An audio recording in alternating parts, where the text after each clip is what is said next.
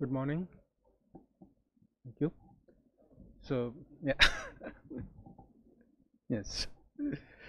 Sorry. So, I'm going to be speaking about this slightly different thing called testing in production, which for some odd reason seems to give a lot of people, when they first hear about the concept, a minor heart attack like thing. Yeah? What? That's a horrible idea. What are you doing? But with production, you can't touch it. Production is supposed to be stable. What do you mean testing? No? Just insanity, right? Testing in production, or as we nowadays call it, reality. But this has been a well-known truth for a long time. Everybody has a test environment, and only some people are lucky enough to have production. So, famous quote. So we have a process that was designed back when software was being written for standalone PCs, and you didn't even have a network, or occasionally, well, you might have had Windows for work groups. We haven't really updated most of our processes since the 1980s, well, because they kind of work for us, right? Classical process, you have a DTAP environment, development, your laptop, your desktop, whatever. Developers can do what they like within reason, well, for very, very wide ranges of reason. Oh, I would like to upgrade stuff or not upgrade stuff. It's up to you suddenly. And then you have to worry about every developer just coordinating between themselves and keeping, is this the correct version of software or not? Then you get testing. Oh, everybody's got a merge commit in. Well, and now we have to, end of sprint, let's integrate. And then you spend 2 days doing integration. Well, they think it's stable code, it's tested and therefore should be correct. As we know, tested code does not necessarily guarantee correctness. Then you get acceptance where QA or some third party verifies stuff, and then you may have a performance testing environment and a few others. And then you go into production, which is supposed to be something that developers don't touch. It's supposed to be touched by operations who don't know anything about code. Well, in theory, they know nothing about about code. And then you're like, whoop, why is this broken? Because we didn't we made assumptions, we made things. We didn't think about these things because we didn't know. What's missing in that list? You don't have feedback loops from users to developers directly. What you end up with is, oh, we put something into production, it took us 2 days to get things in, or even half a day of rolling out code, or 15 minutes, whatever. I've never seen one of those environments do really quick rollouts. Feedback loops, requirements, well, what do the users want? As Henry Ford put it, oh, if I had asked the users for what they want, they would have said they wanted faster horses, not cars. So you have no idea about reports. The bug reports, well, they come filtered in through help desk much later, and then somebody will try its things and filter a thing from help desk level 1 to level 2 to level 3, and then so on until it gets to a product owner who goes, this is a very low priority bug, or this is a high priority critical bug, fix it now. People don't test for latency. Modern networks are pretty wide, and nowadays the internet, if you're not writing desktop software, your latency is going to be a thing. In India, apparently something like 80% of people are now on mobile only users. So if you're trying to talk to somebody who's in there, well, they have IPv6, IPv4 behind carrier grade NAT and mobile phones. So latency can be very, very variable. Even here where you have a fast network, try browsing in a packed train sometime. It's really slow on the Wi-Fi. So you can't guarantee that things will work because, well, what happens to a single page JavaScript app? It just doesn't load. Total fail. Soft failure modes, because systems aren't always down. You can handle a hard failure, but what if your database is slow? What if servers get overloaded? They're responding, just not fast. User experience is horrible. There are no metrics that people can see from production generally, because, well, why do the developers need to know about production metrics? And why does anybody else need to know about all these details if it's not their business? Well, business is everybody's business. And of course, the famous last one, operations, security, actual fact that systems need to run, logging, all these things are what developers used to classify as non-functional requirements. Very bad term for it, but hey. So it wasn't really important, it wasn't a priority, and nowadays this is actually pretty critical. Oh, and then of course the famous knowledge questions. Do you not, the last one is the critically important one there. What do you not know that you don't know?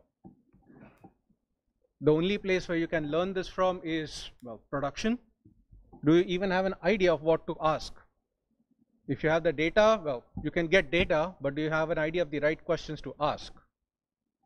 In my experience, most people don't. I mean, and not even everybody gets to ask the right questions all the time. So, reality, well, it sucks. We all know that. It's messy. Users don't know what they need, and by the time you have written software, users will have different needs. It's a pain. Especially if you're not doing enterprise sales, this is important. The good thing is the Pareto principle applies there, so you can get, if you can solve 20% of your problems with the actual software testing, making sure that it works, 80% of your issues, of your easiest to solve issues will go away. I'm not saying that you don't write tests. I'm saying that testing before writing a lot of tests and getting 80% or 90% software test coverage is not necessarily as important as being able to say, oh, I can detect errors later and respond quickly. Reality is this nice little complex system. And if you have read the papers, how complex systems fail, well, tells you that every complex system is always in a state of partial failure. It sometimes works, it sometimes doesn't, it's on, off. Sometimes it's just slow, random components fail, and as Leslie Lamport put it, a distributed system is one where the failure of a random computer you don't even know existed makes sure you can't work. The Principles of Product Development Flow is an excellent book for if you're trying to do software development. I would recommend this rather than the goal. Anyway, so test-driven business is like test-driven design or test-driven development. It makes sense to a lot of people suddenly, and you're doing a test which is like, well, what do my users actually say? It's a survey, but except you put the survey is running somewhere in the background and you can actually track user behavior. Then you go, yep, this is what people are doing, this is what people are not doing. And it's like, okay, well, now we know what people are doing and we know what they're going to give us money for. Kind of important if you're running a modern day business. Then fast feedback loop, enable IT to speak the language of business. You can go up to your managers with real data, you can go to product owners with real data and say, this idea that you thought of was fantastic, doesn't work, this idea that people thought sucked works, or this was a good idea, bad idea, and you don't have to depend on your manager's opinion on the topic. There is a thing called HIPPO, which is the highest paid person's opinion. And that one has traditionally been the deciding factor on what features to include in products. It's not necessarily a useful thing, but it usually isn't. But hey, that was the thing. Metrics, what are the developers, how do they think it's good? You know, software is testable, the code has tests, it is, you have don't repeat yourself, for principles followed, it's object oriented, functional. Choose your religion of the day. Then you go to an ops person and they have completely different metrics. Well, it's bug free, it scales, it has performance, it has security, it can be monitored. So we know that it is running or something. And then you go talk to the people who are running the business and their metrics are, well, does this make me money? Is it generating value for me? Is it saving me money? And if you can't answer those questions, well, good luck. Kind of hard.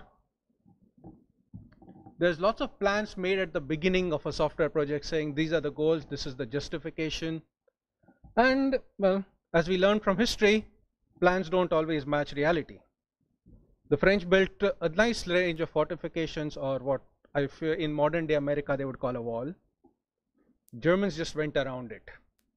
Reality does the same thing. It will certainly change, and users will have different opinions. Back 10 years ago, it was a standard that everybody would be using IE6. Today, who's using IE anyway? Maybe the people who don't have a proper browser yet. Testing, guaranteed stable environment, because then otherwise you can't test. Reality, messy, unstable, things change. One request will get answered in 1 millisecond, the next one will take 2 seconds. It happens. Testing doesn't have humans involved. A test environment in DTAP doesn't really have humans. You have machines talking to machines talking to machines. So you have got a very consistent environment, because that's how you run scientific experiments, right? Well, in reality, you have actual users, and they don't do what you want. But you should click this. Nope, not gonna. Okay. Latency. How many people actually run tests where your every request is delayed by a random time between 1 and 5 seconds? That's often enough a real-time user experience. You don't have the same millisecond latency. Software failures aren't always in terms of this system failed to respond. It responded, but very slowly. In any distributed system, that's the most common mode of failure. And you're dealing with distributed systems all the time. So potentially high latency. I mean, going from here to the US is high latency if your development environment is sitting in the next room. And of course, you have not always the same size. You have a sample data set, and depending on how good your sampling is, well, good luck. Sometimes things work, and sometimes you just go like, why does this Unicode character not fit in? Why is this person not able to put their name in? Why is there a question mark? Well, because we forgot about Unicode. Or we are using MySQL and we are using their UTF-8 standard, and actual UTF-8 needs UTF-8 MB4. You don't discover this in testing because your data set is still all 7-bit ASCII. Yeah, giant pain. And of course, humans do strange things. We all know how users behave, especially if you have worked help desk. Why are you trying to do something is an interesting question that most people are like, well, I thought it was a good idea. When people make mistakes, or they actually have goals that your software is not supposed to help achieve, but hey, it's their business goal, that's what users want. And you should be like, well, but why are you doing this anyway? Software will grow until it sends email. Then wait, why are we sending email from this software? Oh, because people can't cut, copy, paste, or that's the only way in which I can send a report to my partners, because it's a large file and we can't upload, we don't have SFTP, we can't rsync it to them. So your alternative is somebody puts data on a USB stick and takes it, or you send them by email. Okay. Users come up with different requirements, and sometimes people just change the world their software is running on. Used to be that everybody had a desktop PC, then it became laptops, which was still smaller PCs, and then suddenly you got phones. You had lots of compute and almost no storage, and for a lot of things you had to have an app. And now you're getting everybody has their own app. Well, and now the web doesn't really work. So, solutions to this. Traditional approach. Risk management. Well, you scope your problems well. You have a very well-defined scope. This is the scope. This is what we are going to do. This is what we are going to deliver. And it's going to be exactly like this, all the way including the color of every pixel on the screen. We are going to have a 15-page form here, which will collect all this information. It will be in this color, all that, and then you test a lot and lots and lots. Then you release code, and people go through the pain of a code release, and everybody is bitching about it. And at the end of it, well, it works. It does what it wants to do. Let's not make any more changes. Well, because it works. And then you're like, well, but why are our competitors doing something different?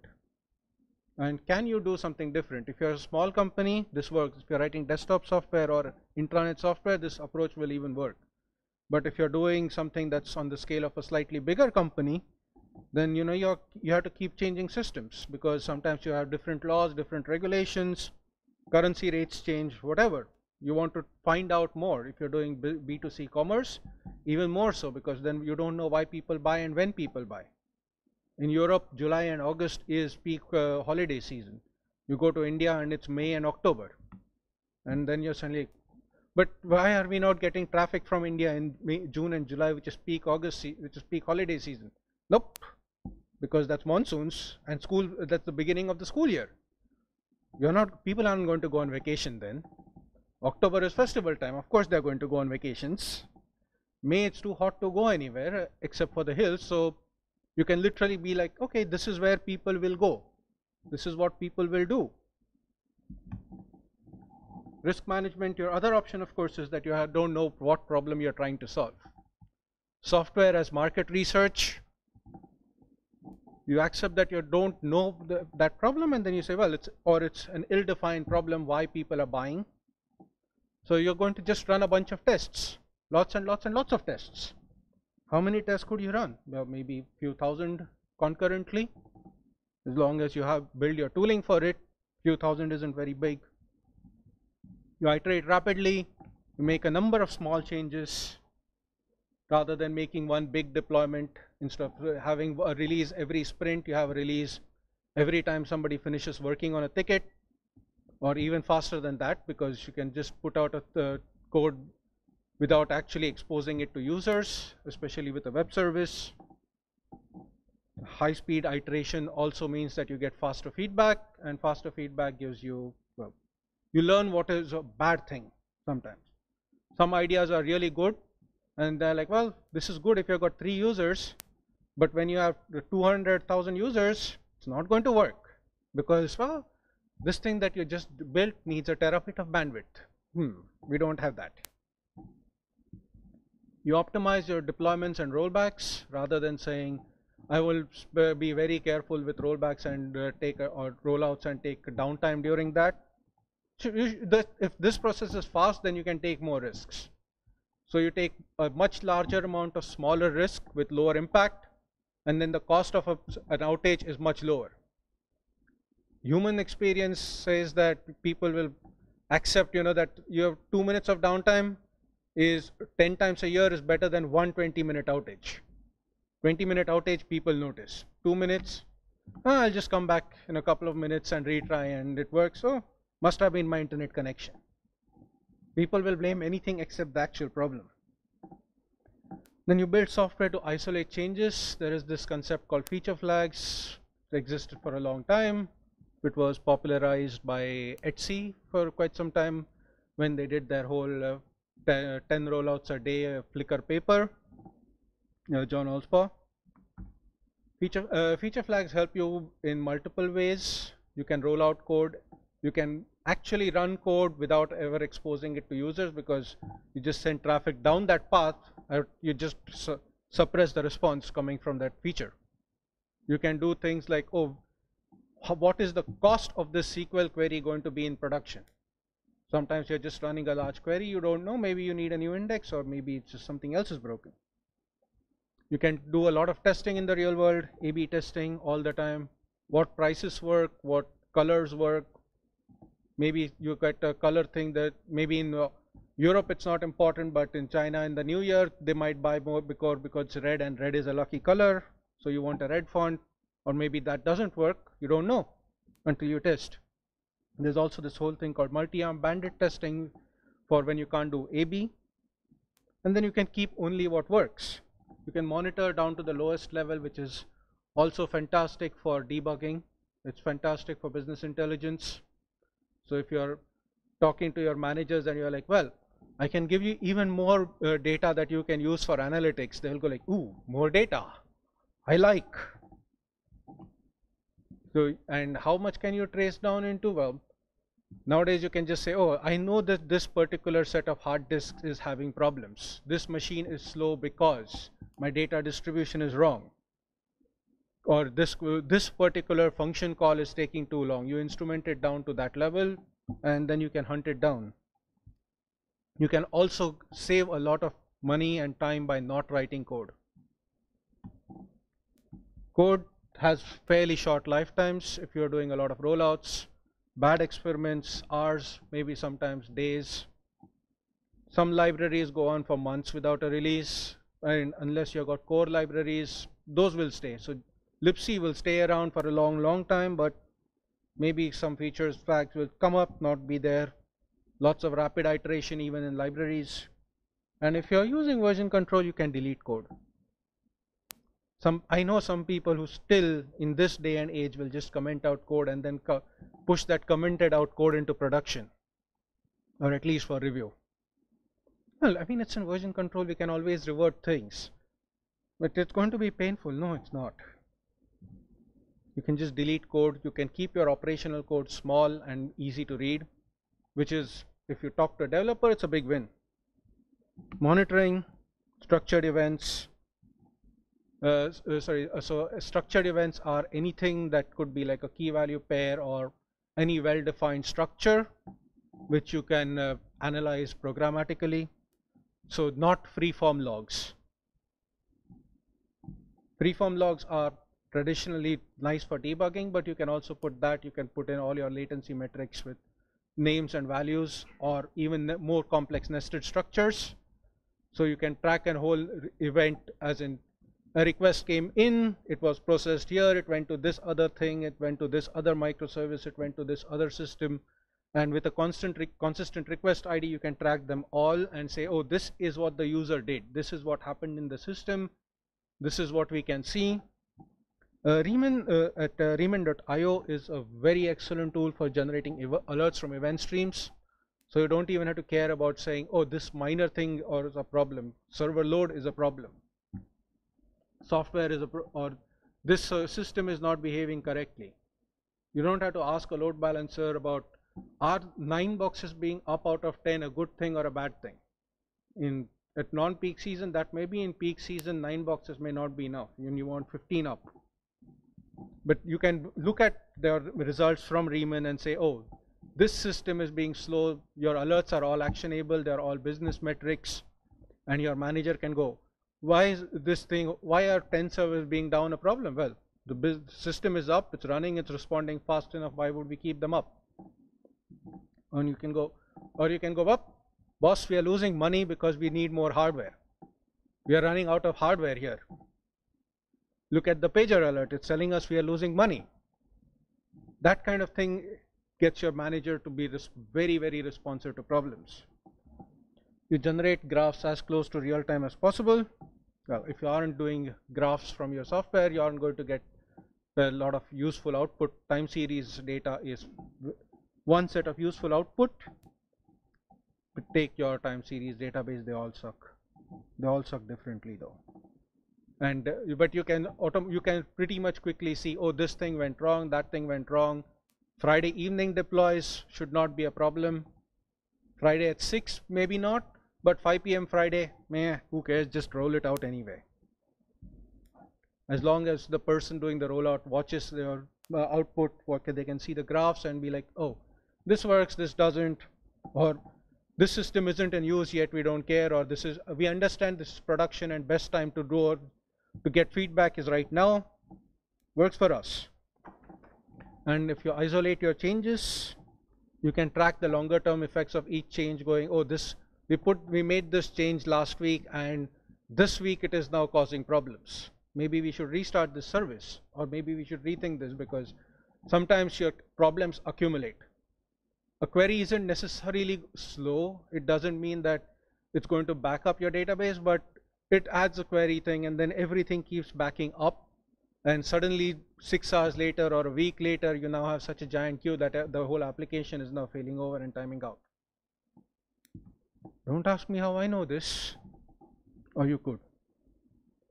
We were missing an index on a query, and that went from, so we made the change at like 10 in the morning, the system went down at 4 a.m. the next day. Not the best wake up call I've received. All right, so bunch of references and questions. This is a fairly controversial topic, well, or used to be. So questions about mechanics, stuff I haven't covered.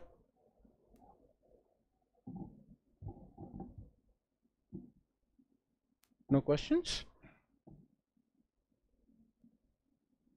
Okay.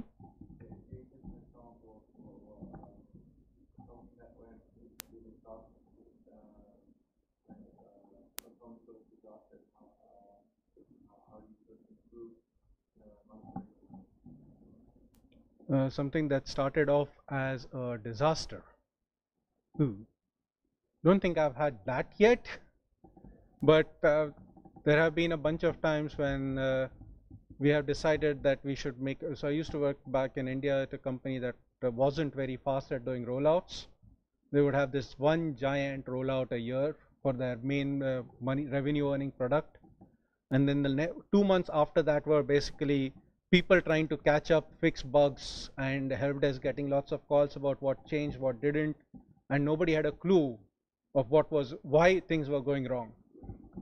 And then they improved their process. They introduced a bunch of agile processes and stuff, and got metrics to see what was wrong. And they improved quite a bit of their life. People were from working 80, 90 hours a week to going home at 5 p.m. 5 days a week. So that kind of worked out. Booking is a classic example of how you do testing in production. So is Amazon, so is Facebook.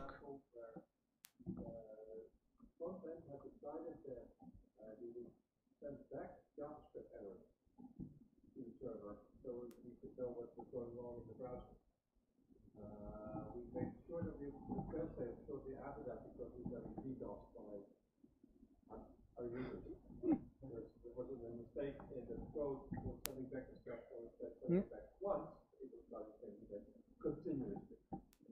And we only had like 1 or 2 users doing that, but the monitor picked up on that, and so we could immediately find out before we completely DDoS ourselves. So I mean, this sort of infrastructure helps prevent disasters. It's a real-time feedback system. It's like how you walk. Walking is you're continuously falling, and then the last minute you reach out your leg and stop yourself from falling. So it's exactly like that. Nobody else?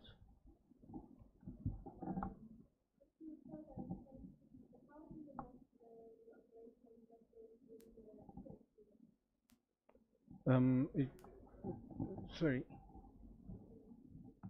Sorry, I didn't get it either.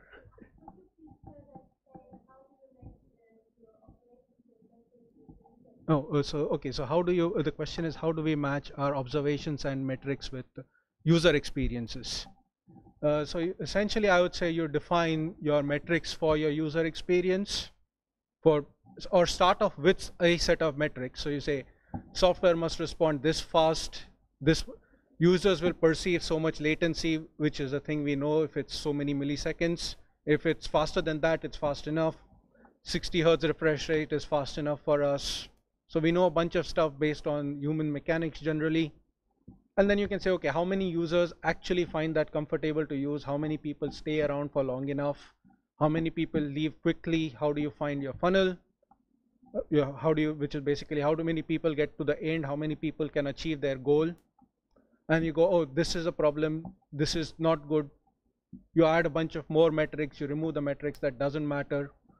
You keep changing. You can keep changing things on the fly, especially with web services. So you can say, oh, this font doesn't look good, or people are responding badly to this font. People are creating more tickets here, which is yet another feedback loop. We have got more customer service calls. There are more people having problems forgetting passwords, or people are being able to break into systems easily because we don't have two-factor authentication. Introducing two-factor authentication is not something you can just do one shot. So user experience, all that counts into user experience, I would say. So how does this work? Maybe people need to be able to explain in more detail. Maybe our metrics are too granular, and business metrics could be just way too granular for anything, or not too, or they're too fine-grained and we can't make any sense of this. So you have metrics that you can build in, and you say, oh, you define an end goal for your software, which could be people need to buy this, people buy more of this, buy less of this, we want less customer service calls. And then you say, how can we get less customer service calls? So classic example for booking was when they put in a checkbox that said for hotel booking that the users could freely cancel. They just put in a checkbox that said, I can manage my booking online and cancel it anytime. Turns out 50% of their calls dropped, because they had a bunch of people calling to cancel bookings that they could have canceled themselves online for free. They just thought they had to call for a cancellation. So simple user interface metric, one change, and massive call drop. So big wins. You can get big wins from small things like that. But if you don't do that, then well, you don't know. Anybody else? Nope. Okay, then thank you. Thank you.